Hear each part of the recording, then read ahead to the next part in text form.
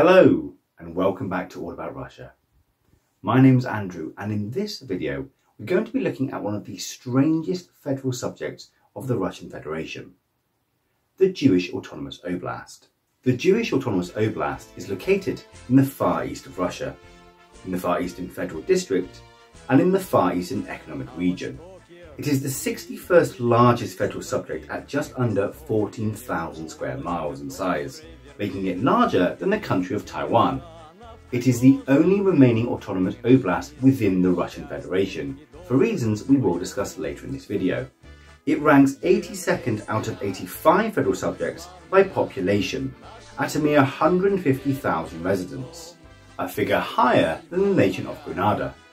Interestingly, it is one of only 2 places in the world that has Jewish jurisdiction, the other of course being Israel. The Jewish Autonomous Oblast is neighboured by the Amur Oblast to the north, by the Khabarovsk Krai to the east, and by the country of China to the south. Just under half of the oblast is forested, with around 3% being under plough. The Autonomous Oblast is very mountainous, with mountains dominating in both the north and the east, and around 40% of all terrain in the oblast.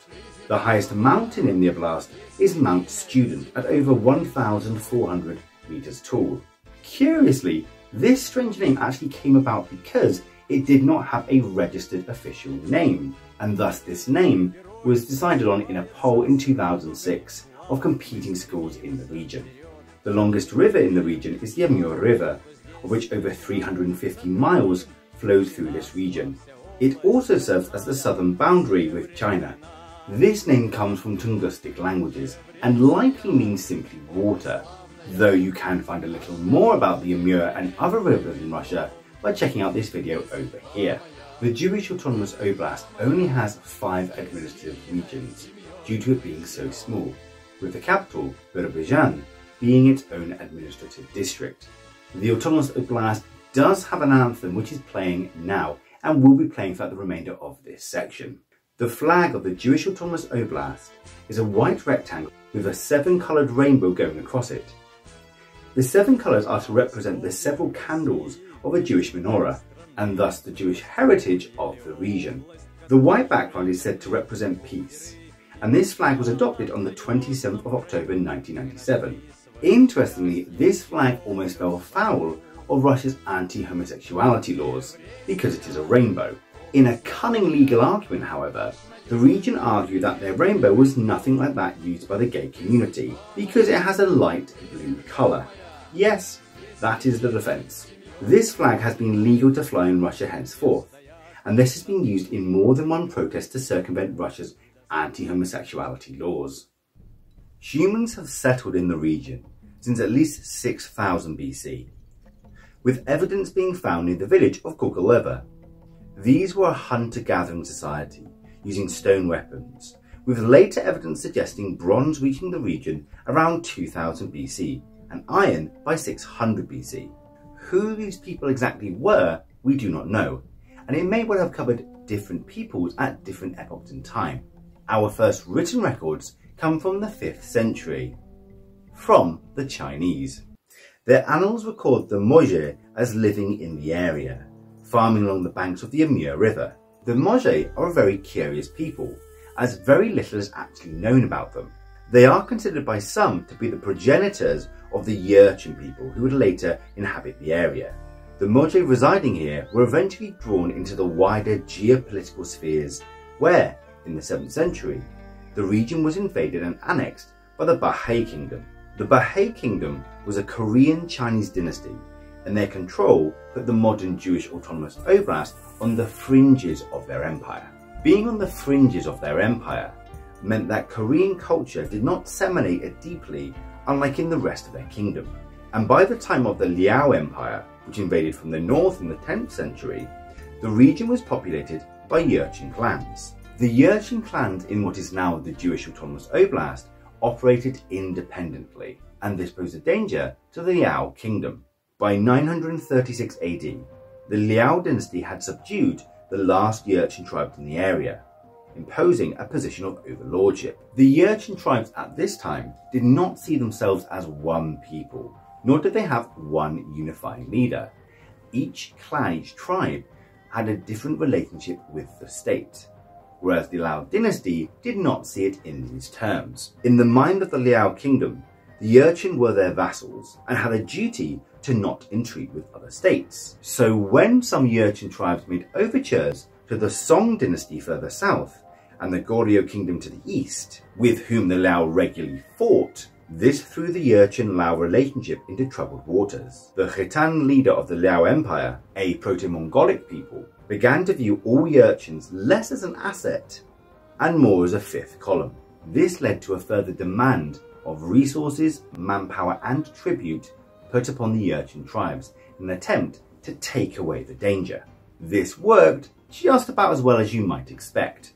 In 1114, due to aggressive taxation and abuses by the Khitan overlords, the Jurchen rebelled, gathering around Chief Wuganai of the Wanyang clan to the south, who upon overthrowing the Khitan took the title of Taizu, ousted the Khitans and created the Jin dynasty, which ruled over much of northern China and what would become the Russian Far East. The lands of the Jewish Autonomous Oblast would remain on the fringes of this empire as well, home to the wild Jurchens, those uncivilized by Chinese standards. Sinicization was a common occurrence for many of the early peoples who ruled over parts of what we now call China, often beginning with leaders adopting Chinese techniques and methods of rule and eventually devolving into cultural and spiritual semblance. This is actually one of the factors that many historians point to in the fall of the Jin a century later.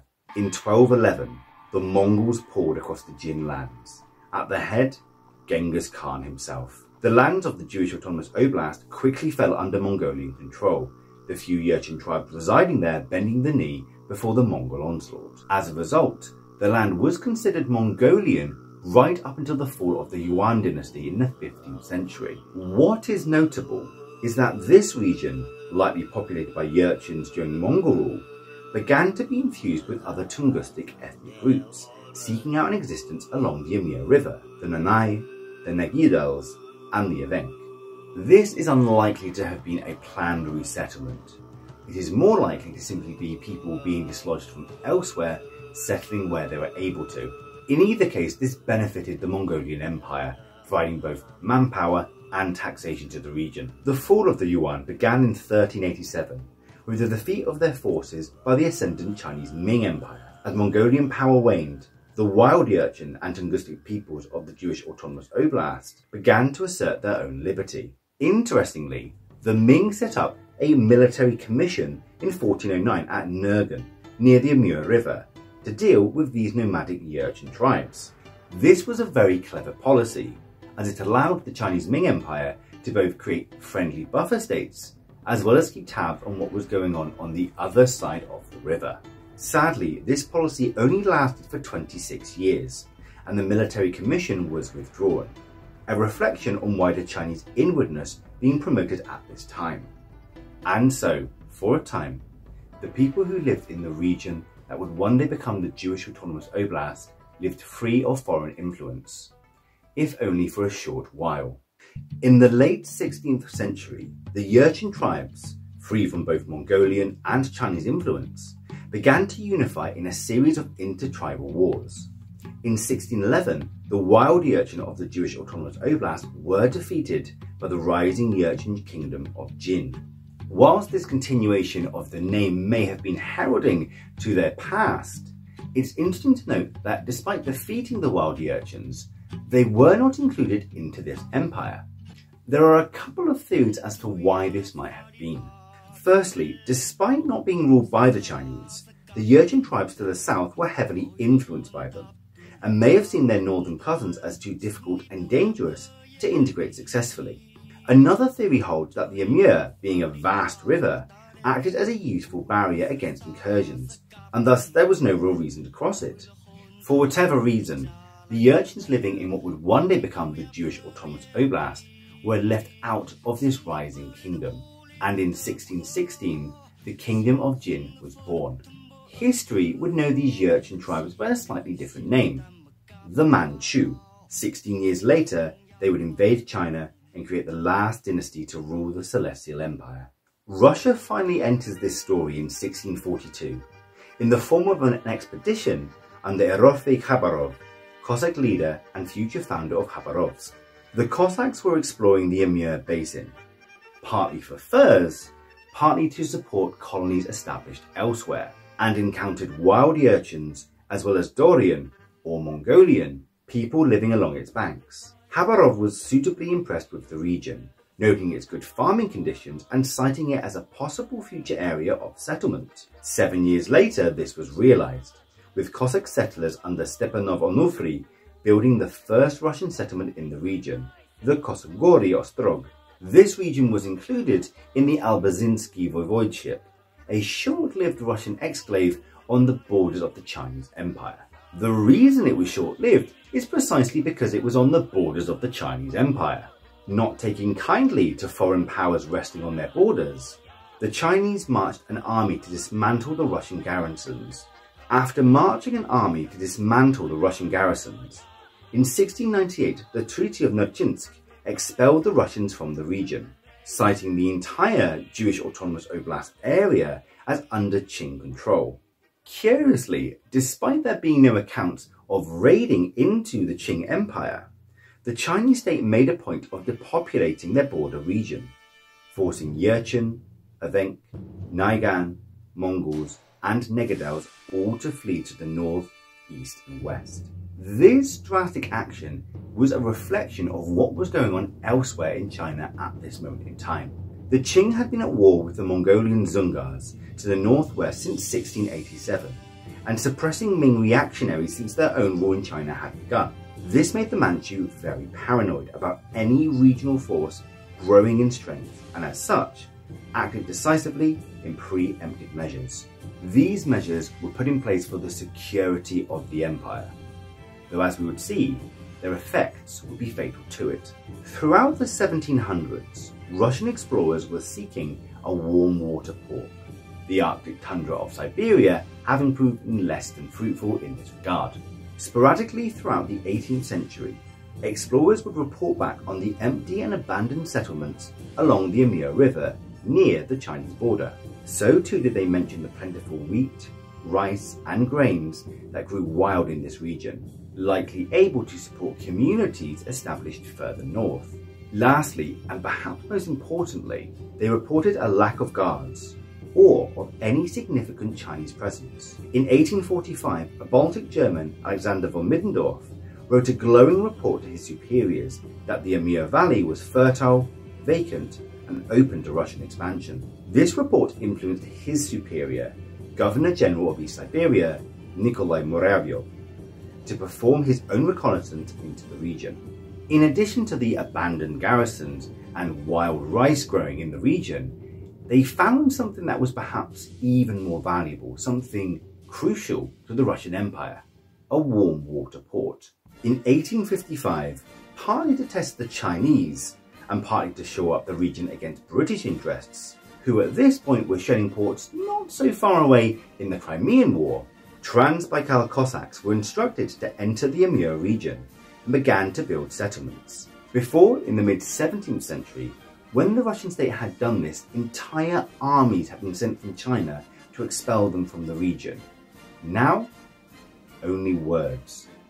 This was because the Chinese had much bigger problems on their hands, namely the Taiping Rebellion to the south and looming British invasion in the east. This latter threat became a reality in the form of the Second Opium War, and provided a great opportunity for Russia to lean harder on the Chinese. Seeing the beleaguered Chinese struggling to stave off internal rebellion and foreign invasion, Muravyov threatened war if the Chinese did not cede empty land.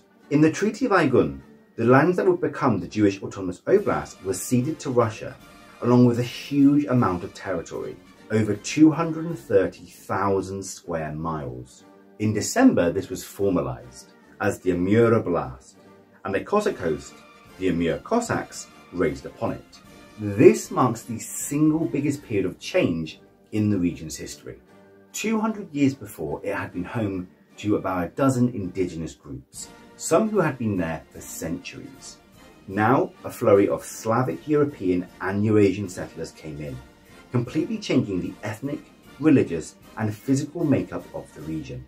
New towns and villages were erected, and an entire new order of existence came to be. With the discovery of gold in the Amur, this increased dramatically and the population of the Amur Oblast grew substantially, including some of its first Jews.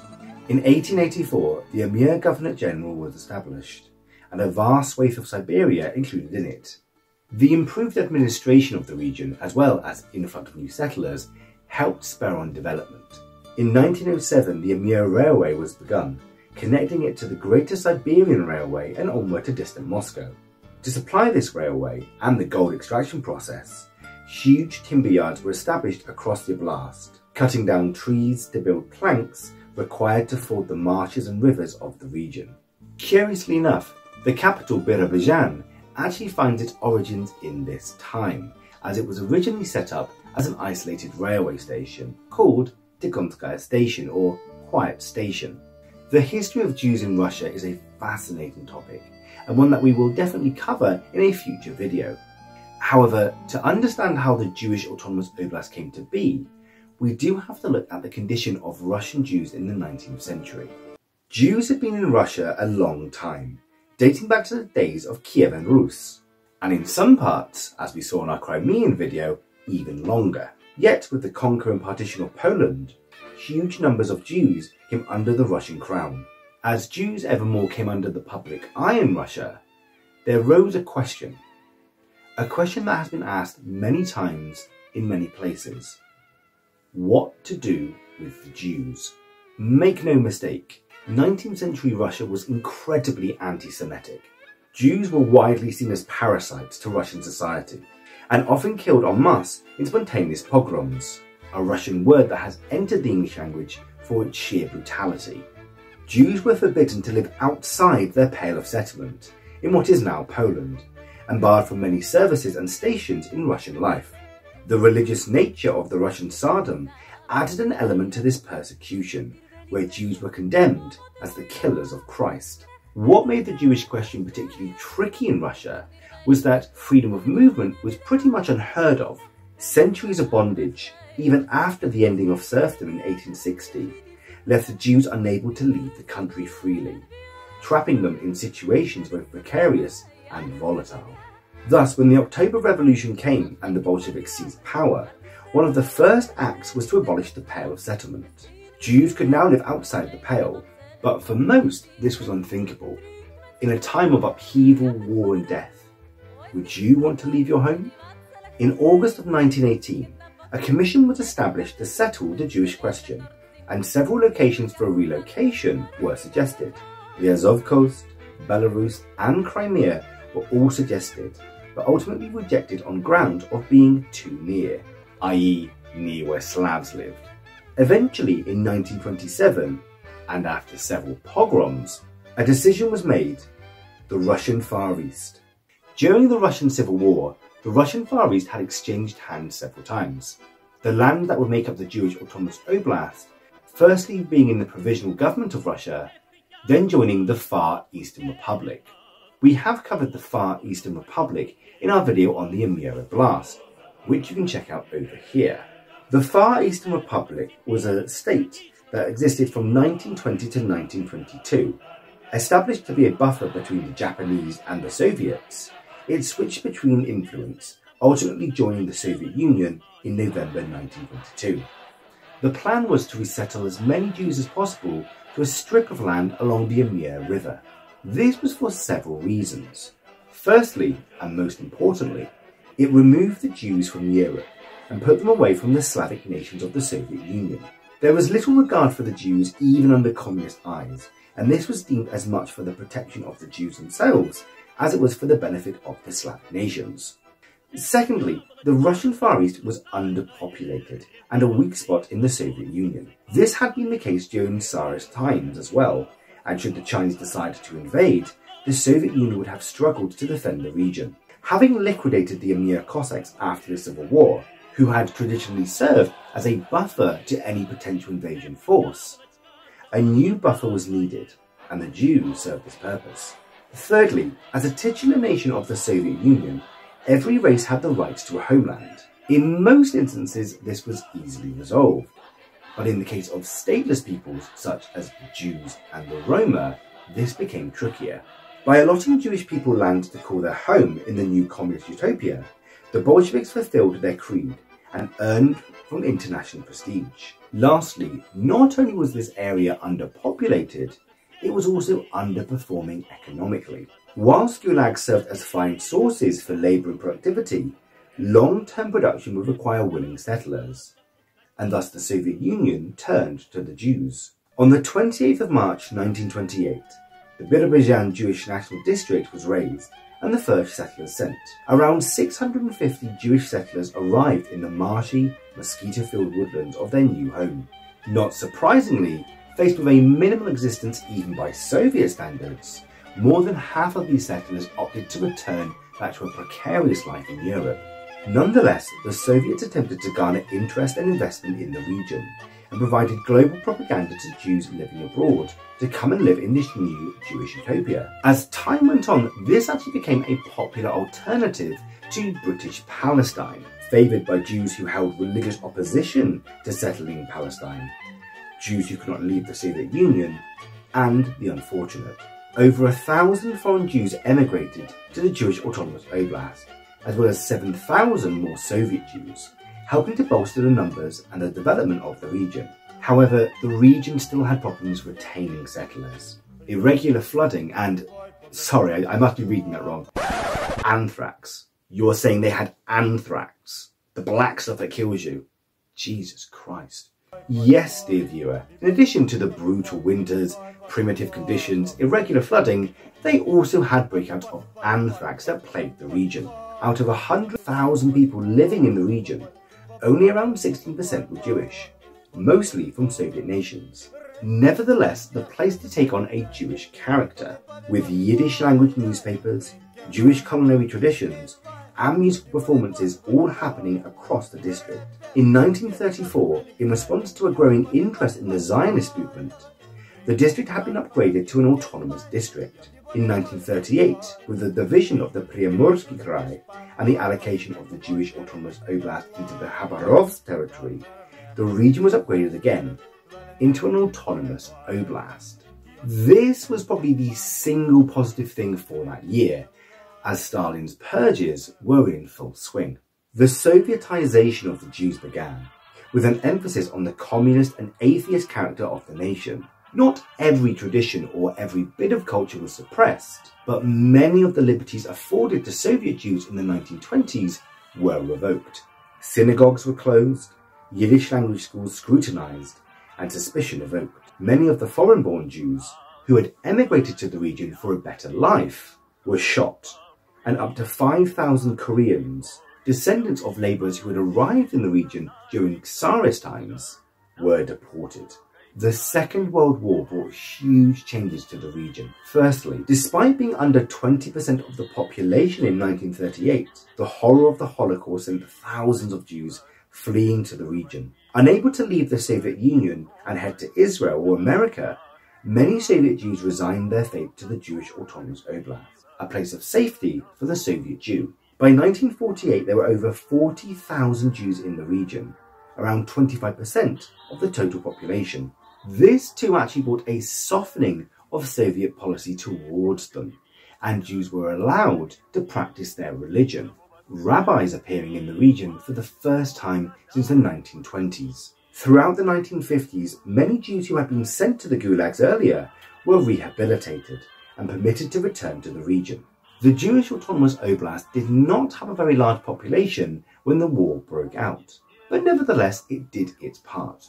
Around 14,000 men and women volunteered for the Red Army, around half returning home. Enormous amounts of foodstuffs, timber and even heavy industry were needed from the region, prompting metallurgy and mineral production plants such as that as Hinganalova to exist.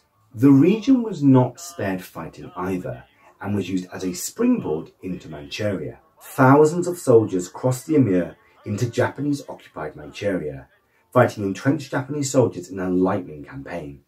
Yet despite all of this, and the initial interest by the Jewish community, conditions still remained poor, and by 1959, only 14,000 Jews were left in the Jewish Autonomous Oblast. The general stagnation of the 1970s affected the region in a very particular way. Still at risk of flooding and severe weather, one of the worst winters in the region's history struck in 1972, killing thousands of livestock and dozens of people.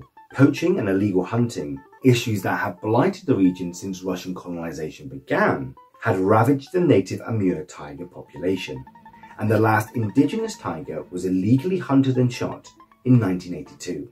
This tragedy was met by an outcry from Soviet conservationists, as the Amur tiger had freely roamed around the region dating back to Chinese records. Ironically, a big motivating factor in illegally hunting these tigers was to sell them to the Chinese, who often used parts of the tiger in traditional medicine. It is worth mentioning that this demand has not gone away, and even today, border forces are trying to protect the Amur tigers, who are dwindling further in number. Having never really been a destination that many Jews wanted to go to, there had been building pressure from the 1960s and 70s to allow Soviet Jews to leave. This had been imposed on a number of grounds. Grounds of security, economic grounds, and a general Soviet dislike of letting people leave.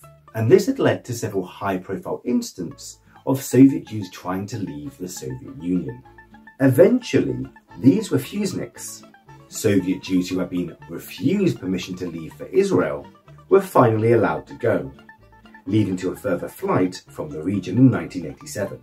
This left a mere 9,000 Jews in the region, compared to 178,000 Russians.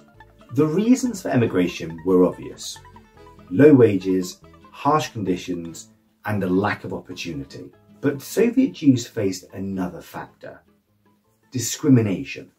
Despite being in a nominal atheistic society, many Jews were discriminated against, both on grounds of their supposed religion, as well as their heritage as non-Slavs in a heavily Slavic region. This only added fuel to the fire. The fact that these Jews were looking to leave for Israel and America, both capitalist nations, also added fuel to this fire, and they were seen as potential traitors or fifth columnists. As the Soviet Union began to falter and stumble, a desperate decision was made in an attempt to find equilibrium.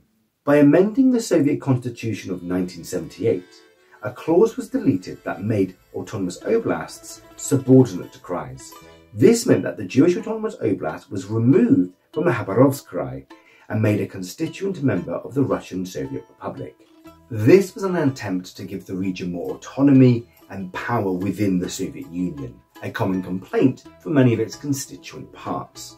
What this means is that a region designed to be an autonomous part of a greater region was actually made into its own federal subject. To put this in comparison, it's like your house no longer being a part of your street, but being deemed its own village instead. This actually wasn't that unusual, and 4 other autonomous oblasts all got elevated to fully fledged republics, all except the Jewish Autonomous Oblast. So why? Why is the Jewish Autonomous Oblast not a republic? Simple. There both was and is not enough support for it. In 1989, there were just over 9,000 Jews left in the Autonomous Oblast, many with plans to leave at the time. The bulk of the population both was and is Russian. Russians who have no interest in becoming a Jewish republic within the Russian Federation. That said, there is a bit more to this than meets the eye. In 1993, this was cemented in law under the Russian Constitution, making the Jewish Autonomous Oblast a federal subject with a special status. Funds and support from Moscow had been given as a core constituent part of the Russian Federation, and its position on the border with China have made it important enough to warrant significant investment. If the region were to become a republic or to revert its status and become part of another federal subject, as was suggested in 2013, it is very likely that part or most of this funding would disappear. This, for the majority of people, is simply not a valuable trade-off. This investment is important, as the Jewish Autonomous Oblast is poor by national standards, agriculture is the largest industry in the region, selling much of its produce to China to the south. This is so important that a new railway bridge, Nestled Railway, has been built to help improve trade between the two nations. Mining of metals and minerals in the mountains and selling timber are both large industries as well, primarily trading with China to the south. However, an open secret at this point is the sheer scale of the illegal forestry undertaken by the Chinese. Chinese firms are desperate for building materials, and thus much of the deforestation of the Autonomous Oblast, which in turn can lead to more flooding, is paid for by the Chinese yuan. These bribes and payoffs actually make an important factor in the local economy, which in turn helps the region fund its factories and infrastructure, as the Jewish Autonomous Oblast, much like other poor regions of the Russian Federation such as Ingushetia, does not have its own power plants for energy production.